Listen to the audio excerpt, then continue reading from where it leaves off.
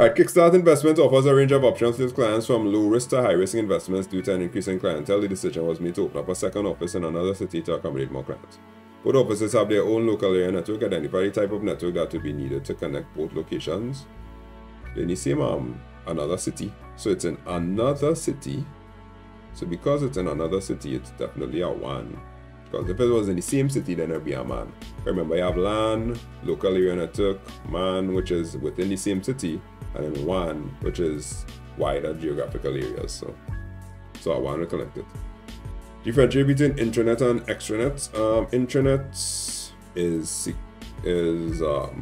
private and only internal users can access it. Extranet is an intranet with special access granted to external people. Alright, intranet is private and only internal users could use it. Extranet is for special access, people who have the ability to get it. It's like the example I normally give is a gated community. A gated community is an intranet because only people on the inside will be able to get it.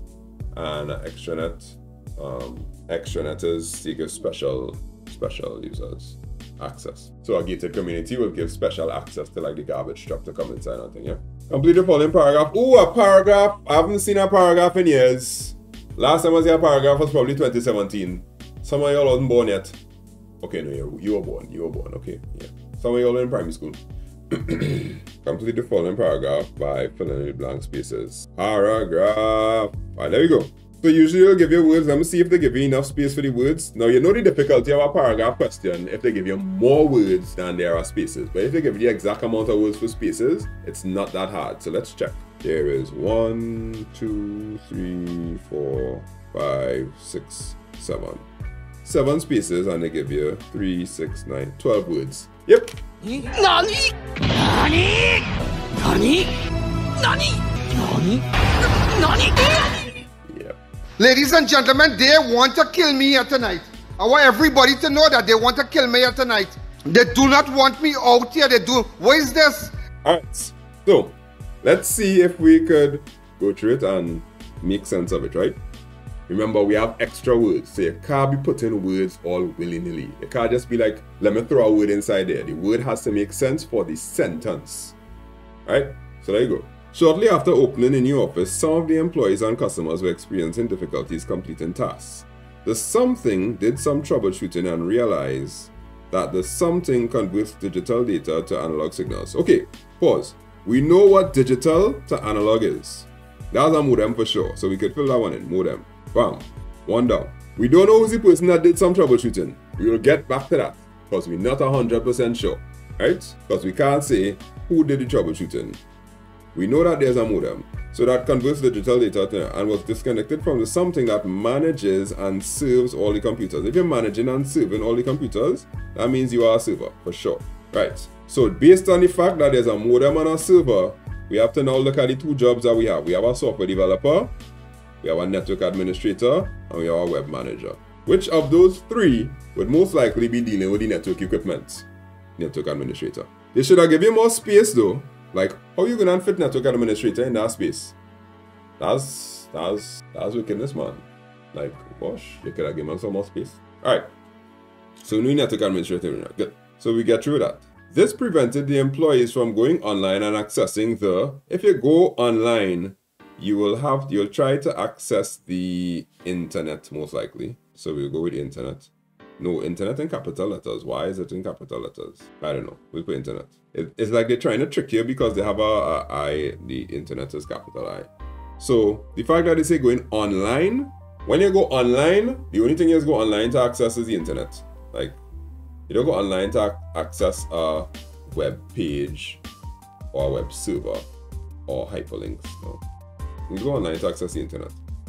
The employees on the third floor were unable to access certain files on the network due to a power supply hardware failure of the something that is used to connect all the devices on that floor. To connect all the devices on that floor, that's a switch. Yeah.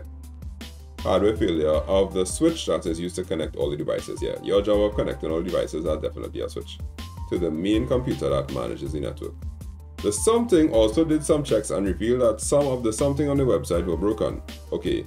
did some checks and revealed that some. So this person is checking on the website. So the person not going to check on the website would be the web manager. Web manager did some checks and revealed that some of the something on the websites were broken. The things that could break on a website are called hyperlinks. Like you could have a broken link. This prevented customers from completing certain transactions. Alright, so let me take it from the top. See if we're making sense. And find the argument for the other things, right? Shortly after opening the new office, some of the employees and customers were experiencing difficulties in completing tasks. The something did some troubleshooting and realized that the modem that converts digital signals, we know that correct. The network administrator, did troubleshooting and realized that the modem that converts the digital data to analog signals was disconnected from the server. Yes, that's definitely a network administrator because the server manages and serves. So that first part correct?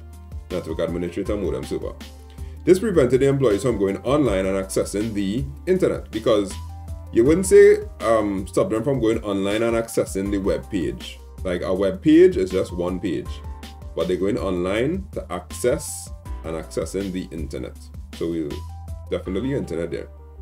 The employees on the third floor were unable to access certain files on the network due to a power supply hardware failure. So it's a piece of hardware of the something that used to connect all the devices. Now you could put network adapter, but a network adapter is only for one device.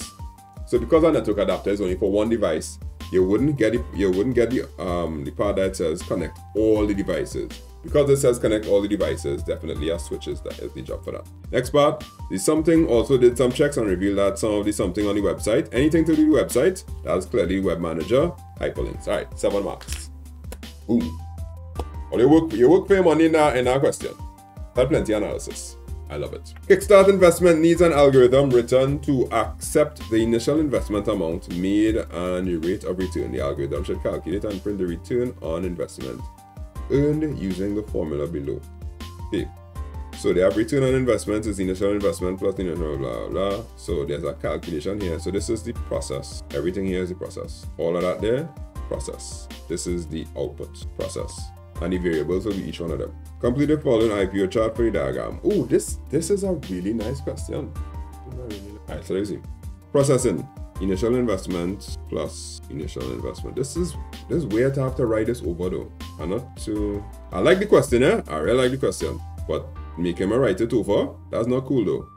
Minus initial investment. Okay, I wrote it over, thanks. The input will be all of the things that you input, which is the initial investment. And you also have to input the rate, because rate is a variable here. This is one variable. The next one is the initial investment. Now the repeats of the initial investment here and the initial investment here, they're all the same thing. So you'll just have the input once. So in initial investment and this one here. And then the output will be return on investment. Yeah, return on investment. Okay. 3 marks for that. This good stuff here. Nice question, CXC. Nice question. Well done. Yeah. So really the coolest thing about these past paper videos is that I get to explain while doing a question. So a lot of you would learn things that you never saw before just by me working on the question. But sometimes I can't explain every single thing. And I don't know, you might need help explaining. So 308-8799. WhatsApp that.